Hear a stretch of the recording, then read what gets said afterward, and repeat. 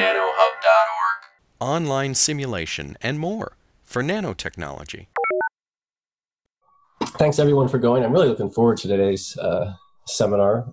We have Mel Cassette here from Edmonds Community College, Greg Kepner, who is from the Micro Nanotechnology Education Center and used to be a professor at Indian Hills Community College, and Elaine Kraft, who is from Mentor-Connect, and they're going to be discussing mentoring, what Mentor-Connect is and how the Micro Nanotechnology Education Center can mentor you in writing ATE grant proposals. So, thank you, presenters, for coming, and looking forward to hearing your presentation.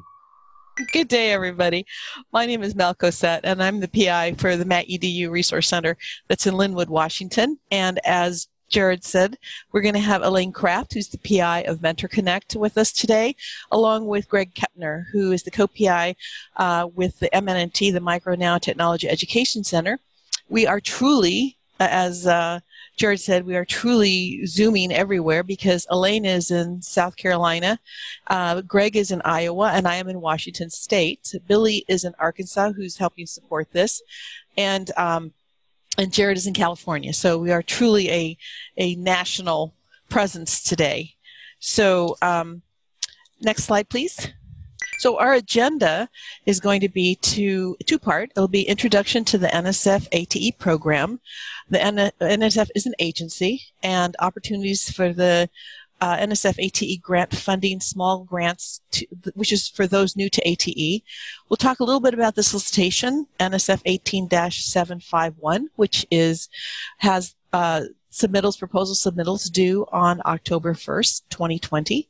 Then we'll go into part 2, which will be the Mentor-Connect opportunity, and we'll be talking about mentoring and technical assistance, application and selection criteria and deadlines for submittal, and success rate. And we also want to leave time for questions, so we'll be kind of going through this, and we have the chat open, so if people have any questions, please let us know. First thing we want to do is talk about our system or our structure. We have Dr. V. Celeste Carter, who is our NSF ATE program director. She leads the program. And for those of you who have experience with other grant organizations, funding organizations, ATE is a little different. We actually have a lot of access to our program officers. They're very available to us.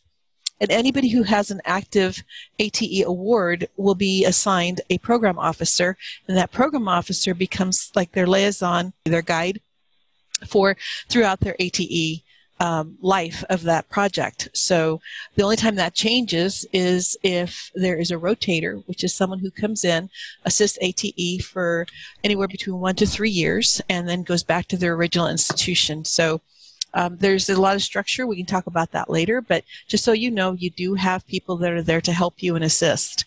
ATE is also very interested in outcomes and impacts, and what changes have occurred as a result of the activities of the project that you submitted and were funded for. So it's not like DOL, for those of you who had Department of Labor grants, it's not just about numbers, it's about impacts, and it's about what changed, what was caused, and what is the sustainability of that project. And also the picture you see on the screen is where NSF now resides, which is in Alexandria. It used to be in Arlington, but a few years ago they moved due to safety and security issues. If you can visit this building, however, be prepared. Let your program officer know that you're going to be visiting if you choose to do so. They will alert security and then let them know the day and the time, because it's almost like going through airport security, and that's meant for a reason. So anyway, you'd have to show your ID. You'd have to show, put your items into a scanner and that sort of thing.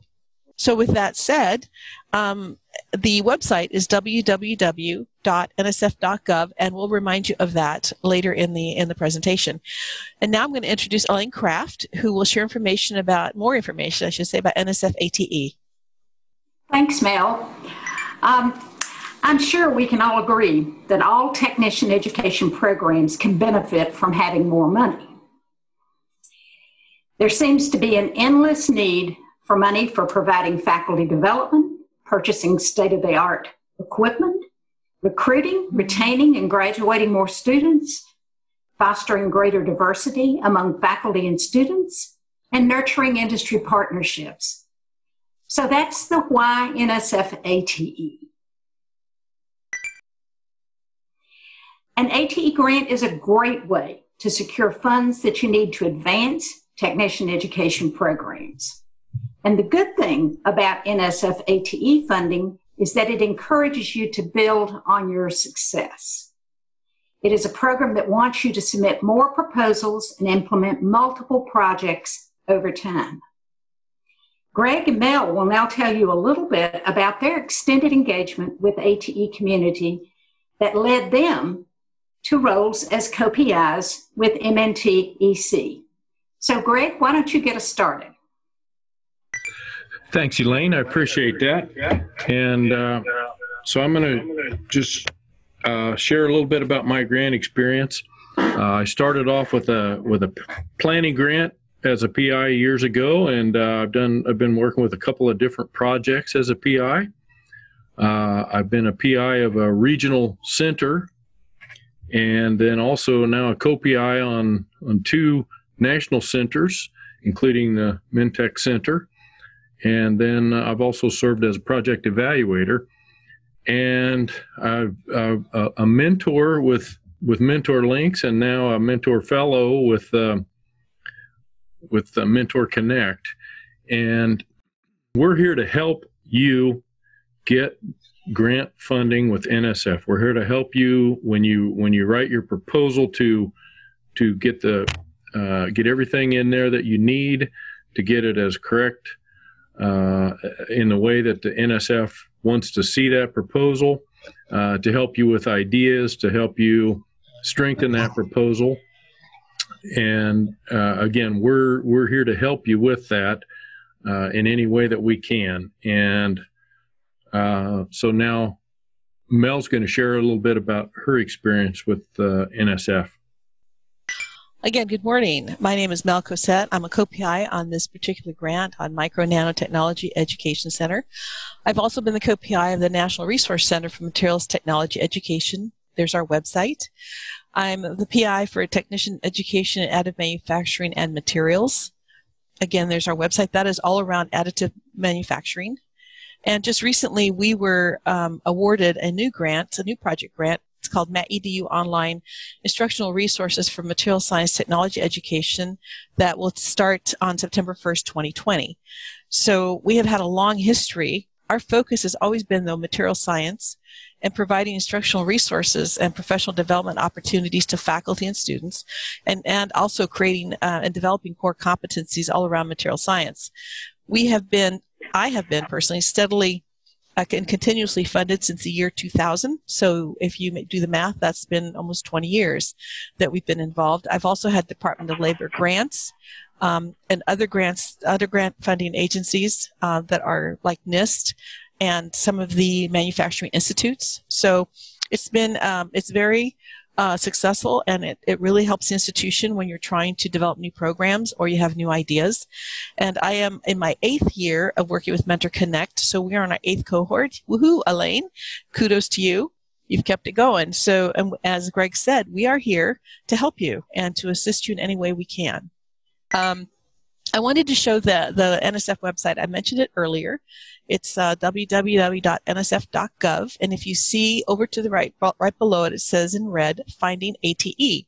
So if you want to look for this solicitation we're talking about, the solicitation is it's how you write the proposal. It's the components that are needed for a successful proposal, and it's very well laid out, and Mentor-Connect actually helps take you through the entire process and every component that needs to go into a successful proposal. But also, this is a very helpful website. If you have an idea or you want to use keywords, you can go into this website and search to see if others have been awarded or have received funding for maybe a similar idea or a concept.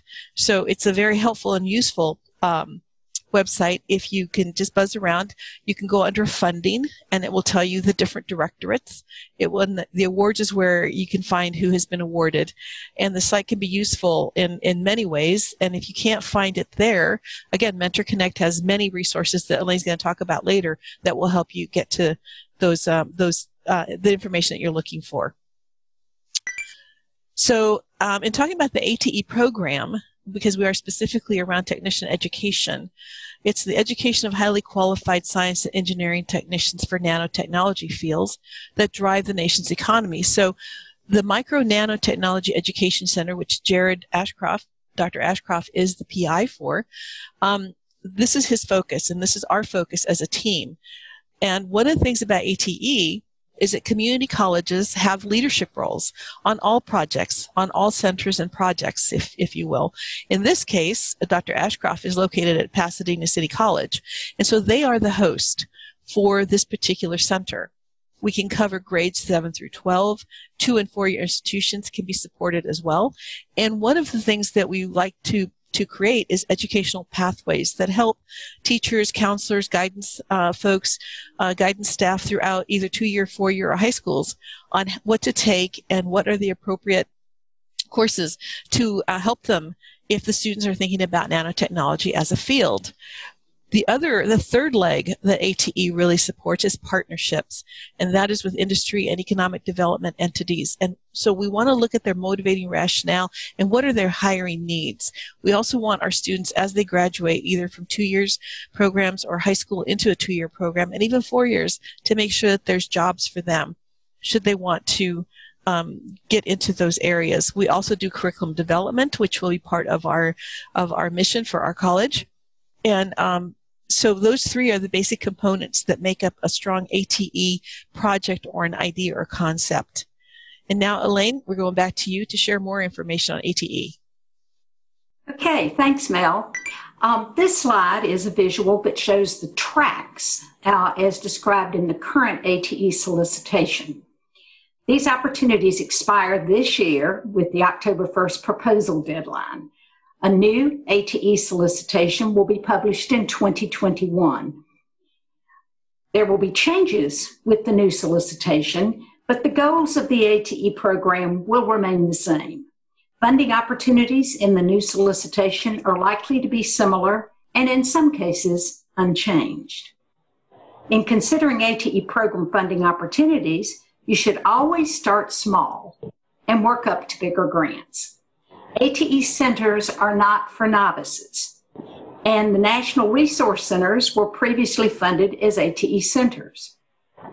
Coordination networks most often bubble up from previously funded work, and research projects are typically collaborations between university researchers or equivalent and experienced ATE grantees. When you know this, you can see that selecting the right funding track for a proposal can improve your chances for funding.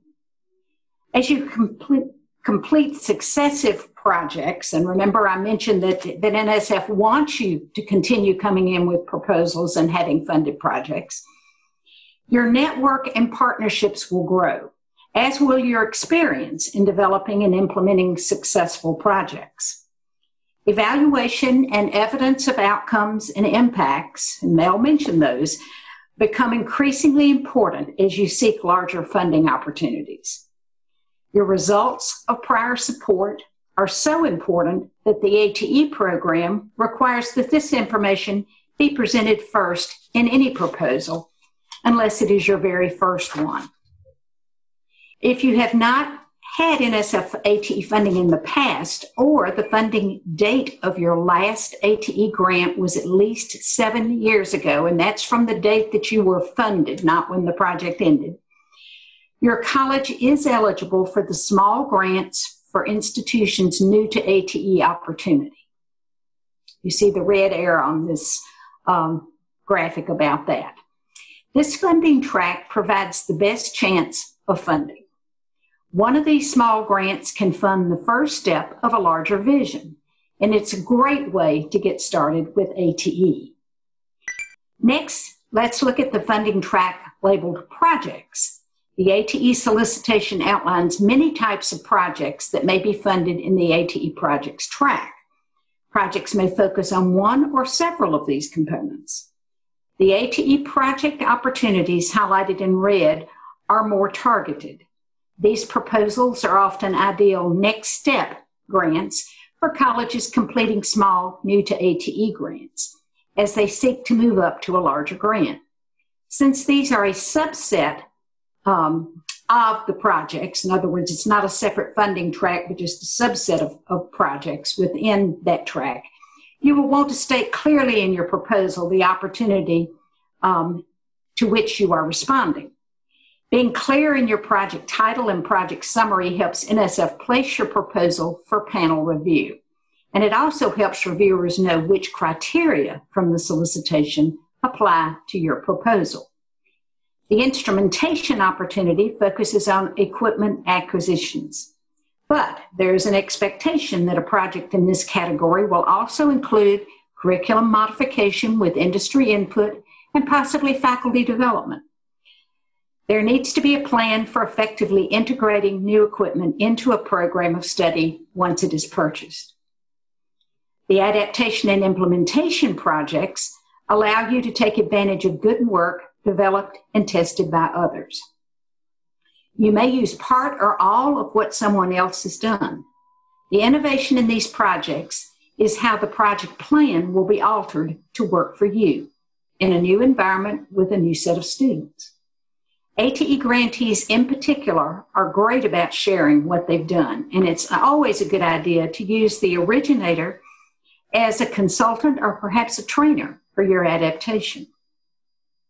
With all these grant ideas, it is recommended that you send a one-page concept paper to the program officer to get feedback as you begin working on your proposal. Now you've seen that there are all these wonderful funding opportunities within ATE.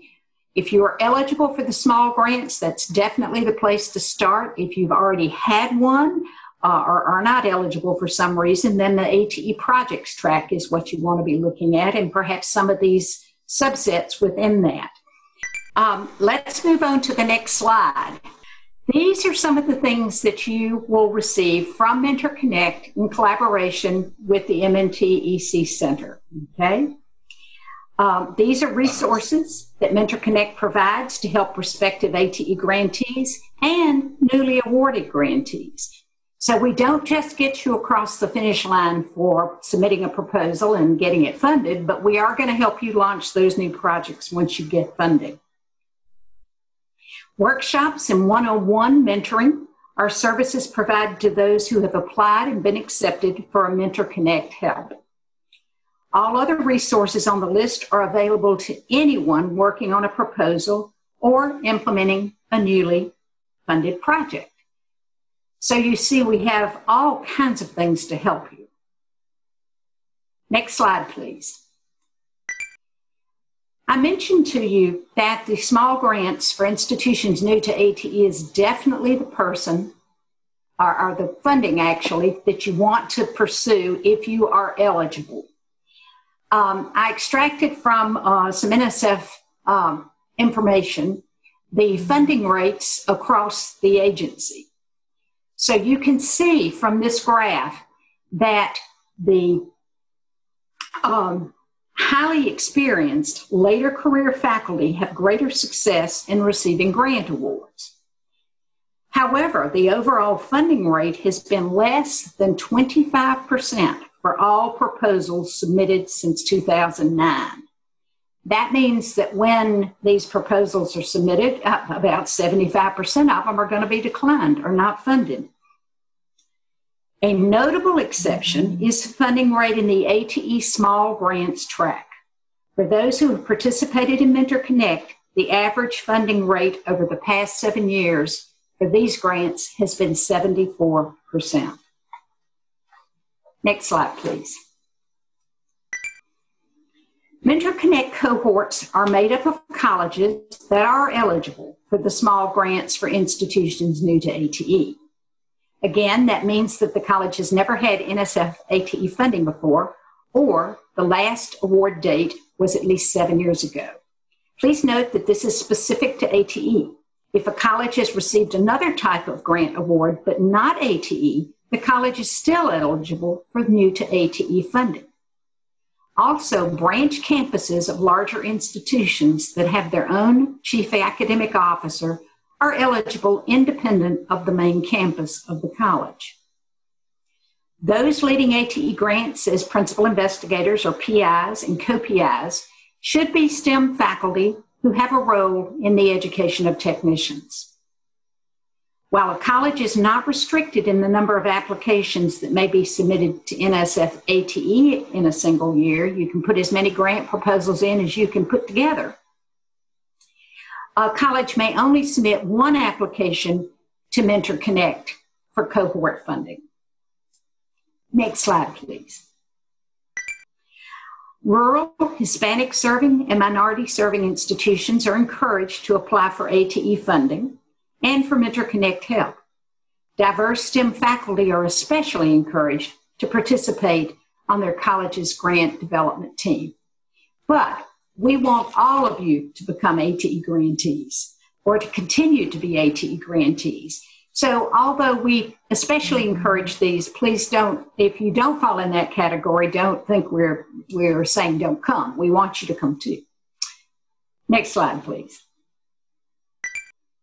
A message we hope you take away from today's program is that MNT-Connect and MNT-EC are partnering to support the advancement of technician education. We want you to apply for ATE funding to advance your programs, and we want to help you submit competitive proposals to increase your chances of receiving a grant award.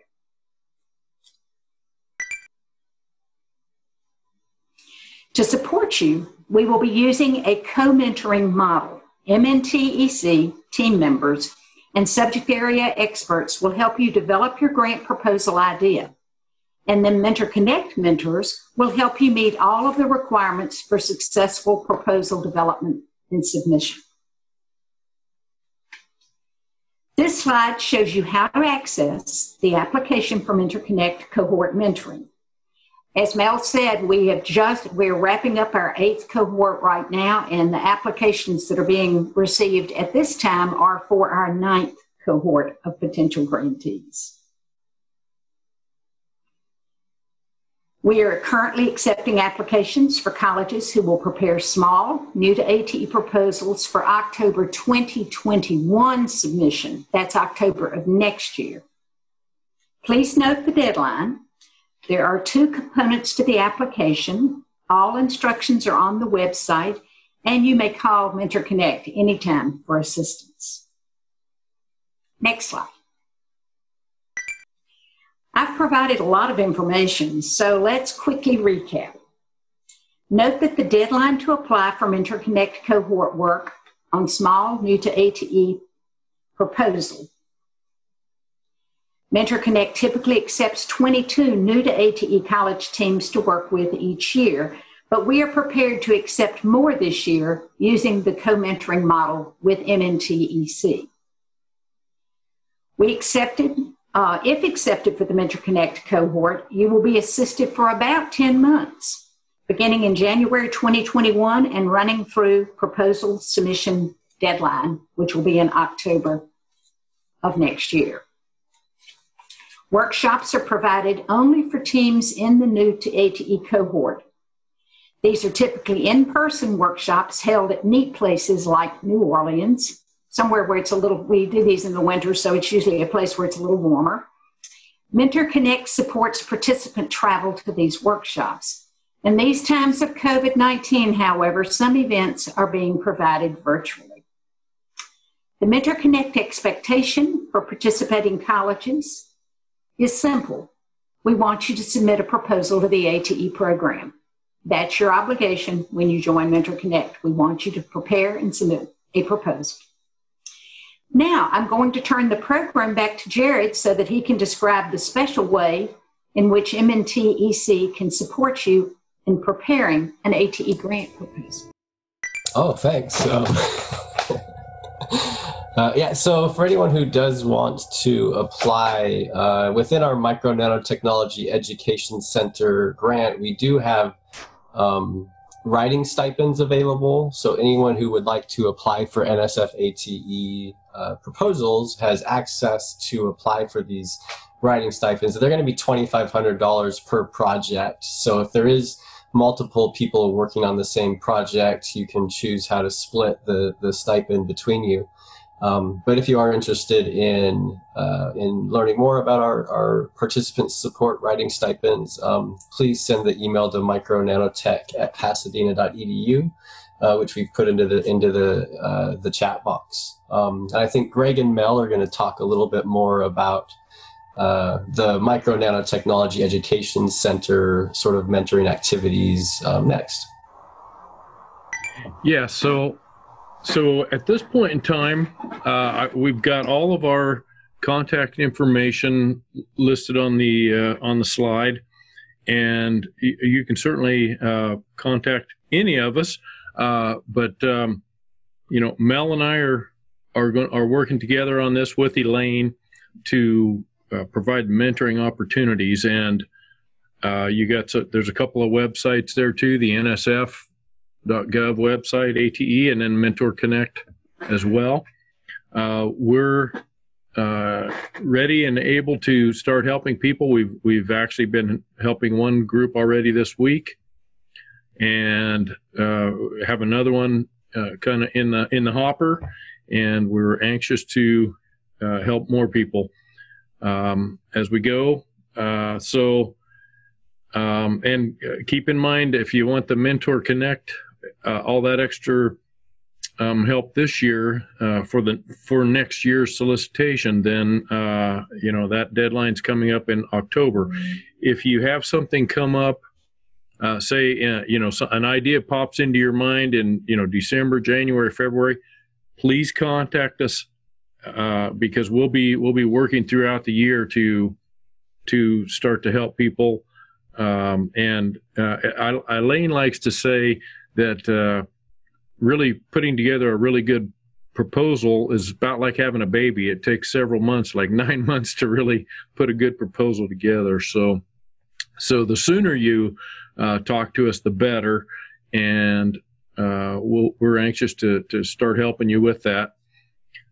So we would like to, I would ask Mel if you had anything else to add to this, or Elaine, if you have anything else to add. Otherwise, we'd like to open it up for some question and answers. Elaine? Yes, Greg, I'd like to tell everybody that on September the 10th, there will be a more in-depth webinar on the ATE funding opportunities and the Mentor-Connect opportunity. So we'd be delighted to have any of you who would like to investigate this a little bit more to join us on September 10th. The webinar is free, but you do need to register. So you can go to the www.mentor-connect.org website. You'll see that address on the screen now. Scroll down on the home page to upcoming events to register for that webinar. In addition, if you are not eligible for small new-to-ATE grant, ATE funding, but perhaps you have a small grant now, then we do offer some mentoring support for those who would like to move up to a project grant. It's called Moving Up Mentoring. Another special mentoring service we offer is for those who have submitted a proposal but were not successful. They got a decline is what it's called. And what we have is second chance mentoring. And in that case, we will pair you with a mentor to rework and resubmit a first or second proposal that you've submitted that was not successful in being funded. So we have multiple opportunities for helping you. And I think if you don't take another message away from what we've all said today, it's that we really do want you to be a grantee in the ATE program, and we'll do everything that we can to help you be successful in pursuing that funding. Thanks, Greg. Thank you, Elaine. I think one thing I would like to add is, as you do develop your ideas and your concepts and you share them with us, please rest assured that everything you share with us is confidential, because we do treat it as your idea, like almost like a patent. It's your idea. It's what you're trying to put together. And, so just let us know. And if it goes, there's all of these options within Mentor-Connect and within just Greg and I working with our team. The other thing, that's an opportunity is we do have quite a few members on the MNT-EC team that are national as well. And they are SMEs, subject matter experts in nano, in education, career and technician education, NSF, that are working with us. So don't be concerned about the fact that there's nobody to help you. We have a lot of people to help. So, and assist us to hopefully get you where you want to go.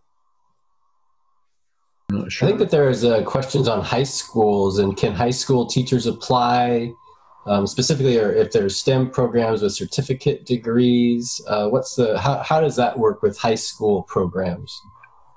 Well, you need community college connection and leadership in that, and Elaine, you might be able to give us more details on that. There's no restriction on who can actually submit the proposal. For Mentor-Connect, we want the proposing institution to be a 2-year college. We've actually had one situation where it went in as what they call a collaborative proposal, which was a 50-50 split between the community college and a university. But typically we like for the community college to be the one that submits the proposal. But for the ATE program overall, there are no restrictions. Well, I say no, but they're high schools, universities, 2-year colleges, and a number of other entities are eligible grantees.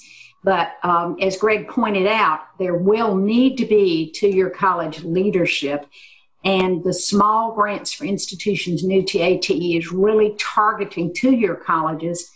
Part of the goal for this funding track is to build capacity at 2-year colleges to be successful in writing grant proposals and getting grant funding. And so there is a capacity building leadership development piece in that small grants that's sort of embedded in that. So it's really the focus. But those 2-year to 4-year, high school to 2-year college pathways for students are extremely important to technician education programs, and a good proposal between a high school and a 2-year college would be a great idea. Yeah, thanks. And then I think there was another question that asked, can Mentor-Connect provide any feedback on proposals to small programs to be submitted this year? Well, we do have a help desk, and I am notorious for not knowing how to say no. So if you reach out, I can almost promise you that we will do something to help you. Since time is short, we can't really assign a full mentor to an effort at this point in time as a general rule. We are working with MNT on one special circumstance, trying to try this new model out of co-mentoring. But we want you to submit, we want you to be successful. And if you put a proposal in and are not successful the first try, you just didn't start soon enough, or we just can't get, enough help is not available between now and October the 1st to make it competitive, then you become eligible for second chance mentoring. So it's really a win-win situation. It's the main thing is to get the experience of writing and submitting a proposal. These are not easy proposals. There are a lot of moving pieces. I don't want to scare you off, but it just takes a while to get good at it, and the more help you have to do that, the better. Yeah, no, thanks. And I think that one thing is, with the new National Center, we are going to be trying a little bit unique model with Mentor-Connect. And so one thing I would, reach out to the Micro Nanotech Education Center and, send us an email. And if there is a way that we could work with you and help you in this next grant cycle, we would like to try and do that. So, we are trying to kind of develop this new mentoring model in partnership with Mentor-Connect through the National Center. So, feel free to contact us, and we'll try to help you as much as we can.